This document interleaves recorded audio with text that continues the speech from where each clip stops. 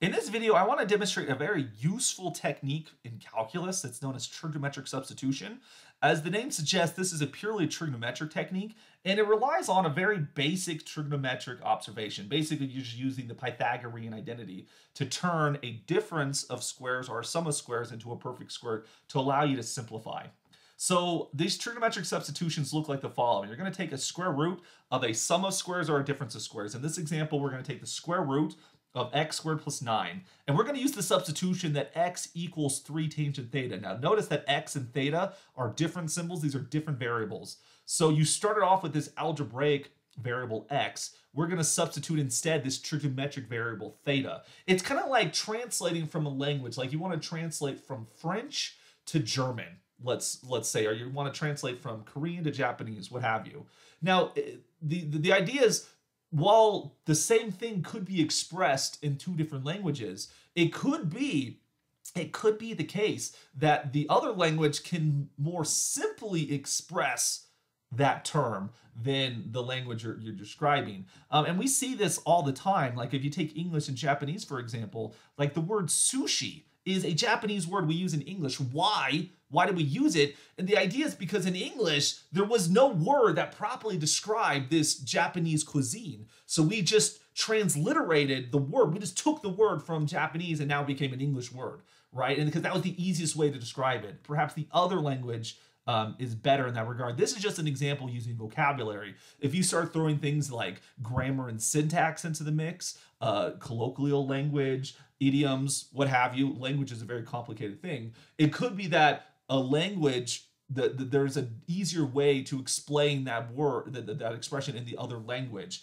right? I myself lived in Korea for a while, and I did speak a little bit of Korean at the time. And so I was living with other people who could speak English and Korean, and we'd have these really interesting bilingual conversations, which were part in English, part Korean, because we would adapt our language based upon what was easier to describe. Sometimes it was easier to describe things in English, sometimes it was easier to describe things in Korean. And in the same single sentence, we sometimes would use both Korean and English language simultaneously. And it's kind of really weird if you listen to it, but because both the speaker and the listener knew the two languages, we could use the advantages of the two languages to help us out here. I imagine this happens in other bilingual situations all the time. Maybe English and Spanish is another good example.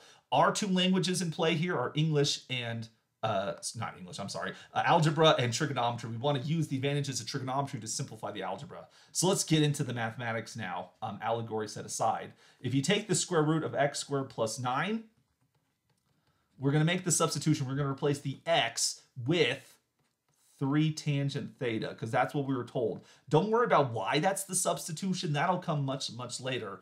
Right now, we just want to simplify the expression. Now, if you have a 3 tangent theta squared, this is the same thing as 9 tangent squared theta plus 9.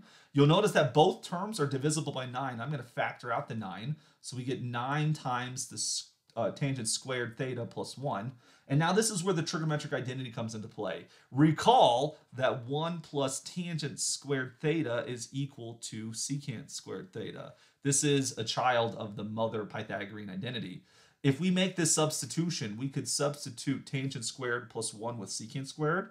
And this gives us then the square root of 9 times secant squared theta. For which case, 9 is a perfect square. The square root of 9 is 3. Secant squared is obviously a perfect square. Its square root will be secant. That's not exactly true. It's going to be the absolute value of secant, because secant could be positive or negative depending on the quadrant. So without any information about the quadrant, we would just say 3 times the absolute value of secant. Although in the context in calculus, which you would use this technique, for the most part, you can assume the quadrant is the first quadrant. Basically, you can basically drop the absolute value without much problems. But without that context, we will keep it up just to be proper. Let's see another example. This time, let's do a difference of squares. We have the square root of 16 minus x squared. We're going to use the trigonometric substitution x equals 4 sine. All right. Why are we going to do that? Well, it turns out it's the perfect substitution to use here. 16 minus x squared inside the square root. This will become the square root of 16 minus 4 sine squared theta.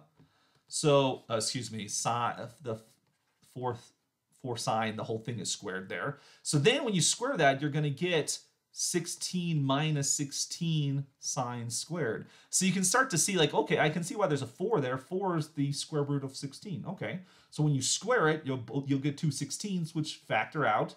So you're going to get 16 times 1 minus sine squared theta. It's like, my trigonometric identity sense is tingling right now, right? 1 minus sine squared, that feels like it's the Pythagorean identity, right? Cosine squared theta plus sine squared theta equals 1. If you subtract cosine from both sides, you get, if we subtract sine from both sides, you're going to get cosine squared theta equals 1 minus sine squared. Like so. It's like, oh, I can substitute 1 minus sine squared with cosine squared. I'm going to put that in right there. So that's going to give us the square root of 16 times cosine squared theta. So just like on the last example, you have a perfect square 16 and a perfect square cosine squared. So the square root is going to be 4 times the absolute value of cosine theta, which again, in calculus, because of other situations we're not considering right now, the absolute value generally can be dropped and you would just say 4 cosine theta at this situation. So in retrospect, we see exactly why this was a good substitution because of the Pythagorean relationship between sine and cosine. By substituting a sine in for x, you can turn this 16 minus x squared, this difference of squares, you can turn it into a perfect square by the Pythagorean identity, and therefore you get the square root, which in the calculus setting is something you're not going to want there.